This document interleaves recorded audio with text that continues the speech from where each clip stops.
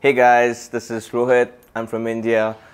I moved to Japan about 2 years ago, and at Wahl+Case, I work in the consumer tech team.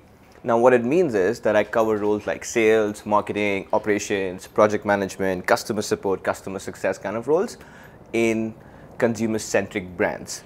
Now, the kind of areas that I cover would be blockchain, gaming, NFTs, educational tech, ad tech, anything to do with technology. Also, sometimes some brands with luxury and FMCG background as well. Now, outside of work, I like to do a lot of things in general that would, kind of be like going camping, surfing, snowboarding, driving high-end cars, riding motorcycles, mostly traveling.